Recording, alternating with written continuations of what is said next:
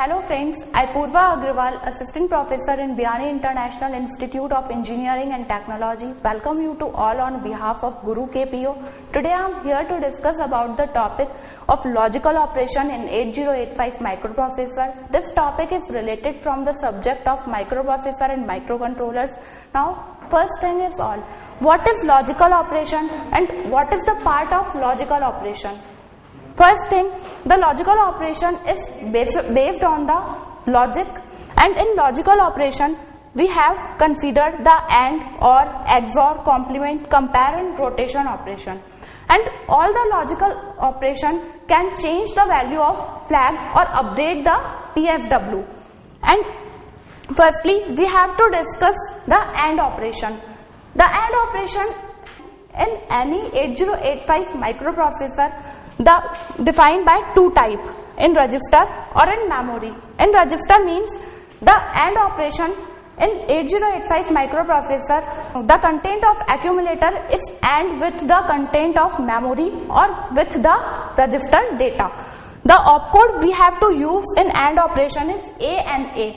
A and A is denote the operation of AND, and A and I whenever immediate operation in 8085 we use the opcode A and I.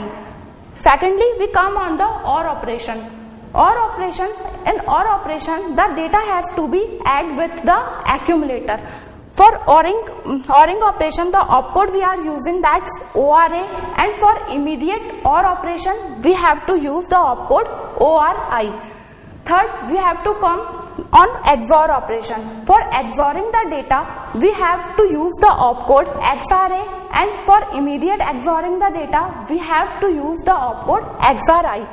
Similarly, come on the complement operation. And complement operation is just similar as NOT gate operation, in which the content of accumulator have to be complemented, and the opcode is for complement is CMA.